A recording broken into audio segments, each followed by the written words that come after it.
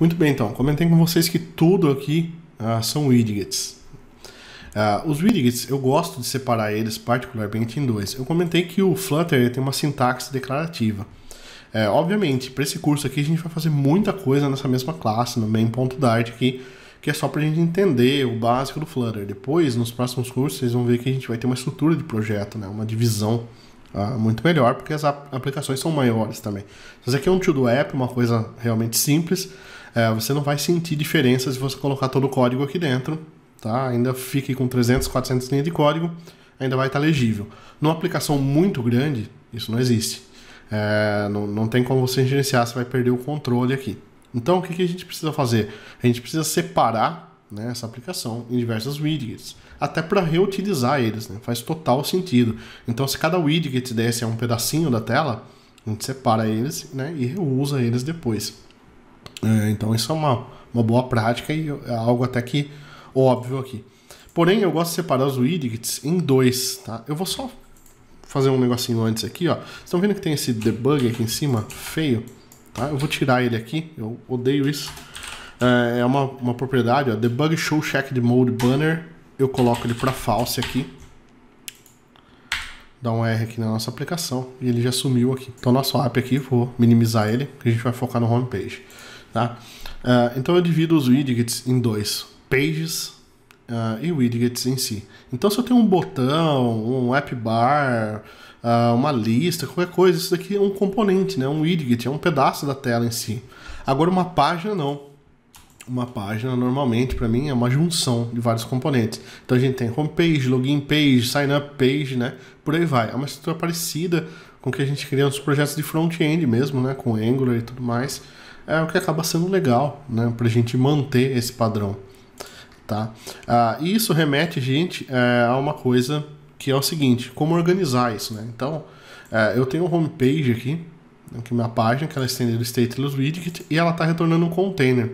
Então, se eu tentar colocar aqui no container, a maioria dos widgets, gente, eles têm uma propriedade chamada de child, né? E aqui dentro a gente vai colocar as coisas. Então, para eu escrever um texto na tela aqui, ó, eu vou utilizar um text e olá mundo. Tá? Vou salvar isso aqui, vou dar um Shift R aqui para ele rodar a nossa aplicação. E olha que tosco que ficou, né? Ele colocou em vermelho com dois traços amarelos embaixo, tá? Isso aqui significa que ele está jogando um container direto na raiz de uma aplicação, né? do Material App, o que não é legal. Toda vez que a gente trabalha com esquema, né? Então, se você separar esse esquema aqui, que eu estou falando para você, né? Separar em páginas, né? E você usar o Scaffold aqui, tá? E aí a gente não vai mais ter o child aqui dele, né? Aí a sua aplicação ela está se comportando como uma página. Então, a gente tem um widget específico, que é o Scaffold, que ele representa uma página mesmo, tá? Então, toda vez que a gente cria um Scaffold, por exemplo, a gente tem nele, ele não tem o child, ele tem o body, e aqui eu posso colocar um container, que a gente tinha colocado agora há pouco. O container ele vai ter um child, e o child vai ser um text, olá mundo, tá? Então, ó, fiz essa mudança aqui, Shift R, para dar um restart, tá? Na aplicação, ó, ele apareceu um olá mundo aqui em cima, tá? Então, olha como mudou. Ele já colocou o fundo branco.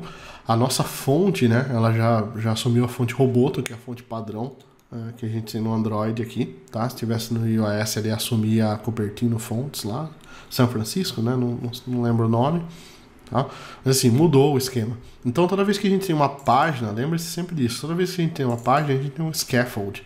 Tá? O scaffold, ele é o esqueleto da nossa página. Então, a gente sempre trabalha com isso. Se você colocar um container, você vai ter aquele erro amarelo, tosco lá, e ele vai te avisar até aqui no console. Ele vai falar assim, olha, você não tem nenhuma estrutura de página, você está simplesmente jogando um container na tela, não é assim que as coisas funcionam. O Scaffold, ele tem N propriedades, mas das que a gente mais vai usar vai ser a app bar e a body. Tá? Então, uma outra dica aqui do Flutter normalmente a gente tem app bar e a gente chama um app bar, tá? É mais ou menos assim que as coisas funcionam em diversos componentes. Não é uma regra, tá? Mas é uma dica assim que você falar, putz, se tem uma propriedade text, né, provavelmente você vai utilizar um text dentro dela, tá? Então, eu tenho um app bar aqui, se eu salvar, deixa eu ver se ele vai colocar um app bar já aqui. Não, né? Porque a gente não colocou title nem nada nele aqui dentro. Não, colocou. Faltou só um Shift R aqui, tá? Tá com algum errinho aqui embaixo, mas não tem problema. Tá faltando alguma coisa. Então, olha, ele já renderizou um app bar aqui, né? E aqui ele renderizou o bar da nossa aplicação, que tá com container dentro, que tá com texto aqui dentro, tá? Então a gente pode melhorar isso vindo aqui, ó, e dentro do child colocando um widget chamado de text, de center, tá? E child dele como text, vou lá mundo, tá? Eu sempre, ó, veja uma outra dica importante aqui, ó.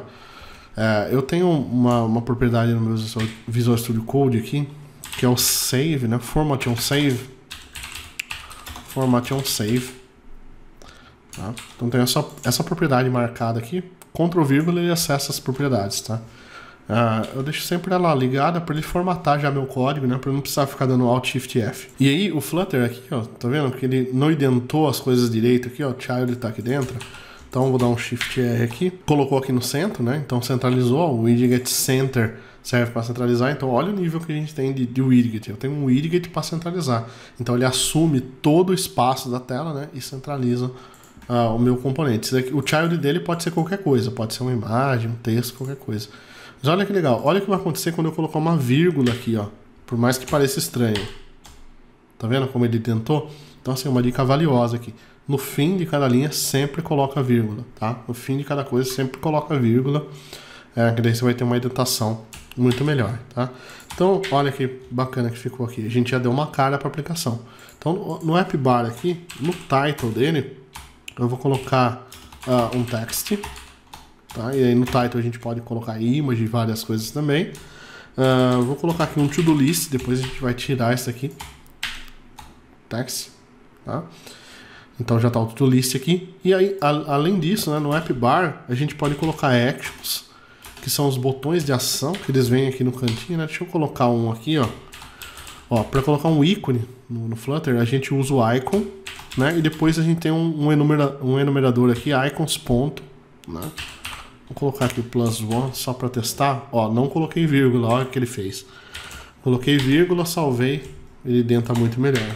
O actions, ele vem aqui, né, no cantinho direito, e tem um item aqui ainda, que é o leading, tá? Vou colocar o text aqui só como oi, só pra gente ver que ele é aqui antes, né, onde a gente coloca o menu hambúrguer aqui, né? Então a gente tem aqui o leading, o title e os actions no nosso app bar, tá? A gente vai trabalhar com esses itens aqui agora. Eu vou tirar eles daqui, era só pra gente saber mesmo. Tá? Vamos deixar o to-do list aqui e tá feita a casca da nossa home aqui na aplicação, beleza?